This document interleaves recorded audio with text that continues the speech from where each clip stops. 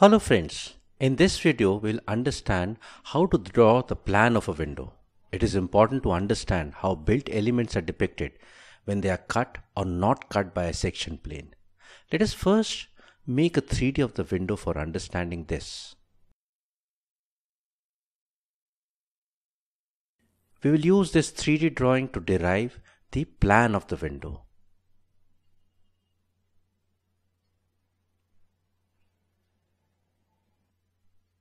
This is how a window will look from top. Before going further, let us name its parts. Mind you, no frame or shutter has been put in the drawing at this stage. The two vertical surfaces are the jamb of the window. This is one jamb and this is the second jamb. This base surface is called the sill and the edge on top is the edge of the lintel. These are the main parts of the window. For deriving the plan, we will make a section plane which cuts the window. This is the section plane.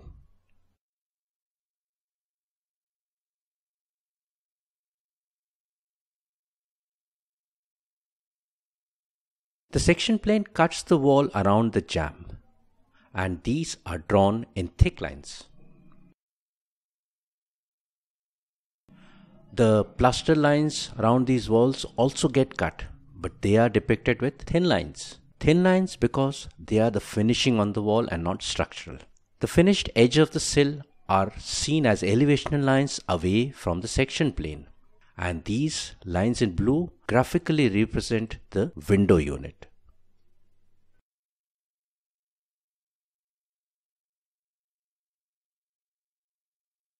This completes the plan of a window. This wall is cut by the section plane, so is this one. This represents the back edge of the sill, which is here. This represents the front edge of the sill, which is here. Let us revise this again as a 2D drawing. The walls around the jamb are drawn dark as they are getting cut by the section plane.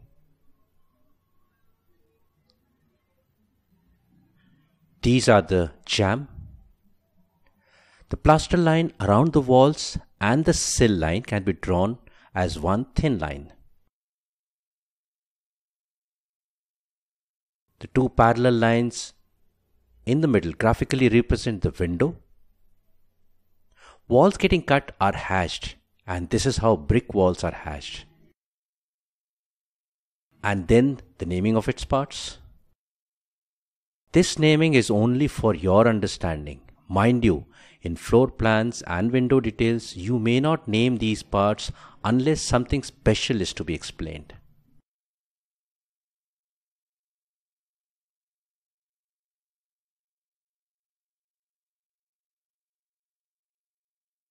And this is the depiction of the window in plan.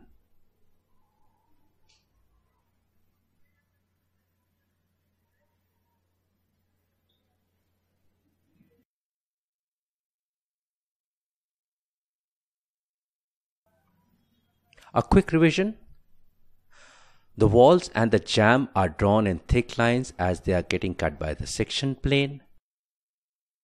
Sill lines are drawn with thin lines as they are beyond the section plane, and this completes the plan.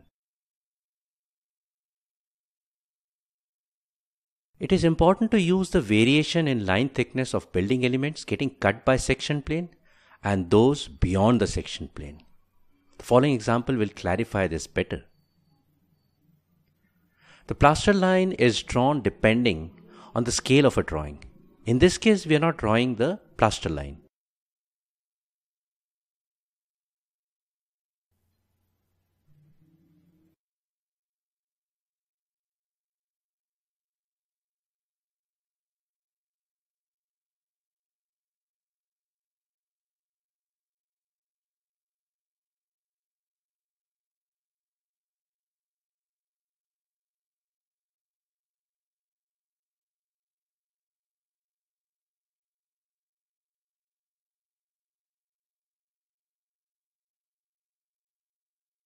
In the first example, all building elements are drawn with the same line thickness. In the second example, variation in line thickness has been used depending on the elements getting cut or visible beyond. Example 2 is a good way of depiction. Example 1 is not so good.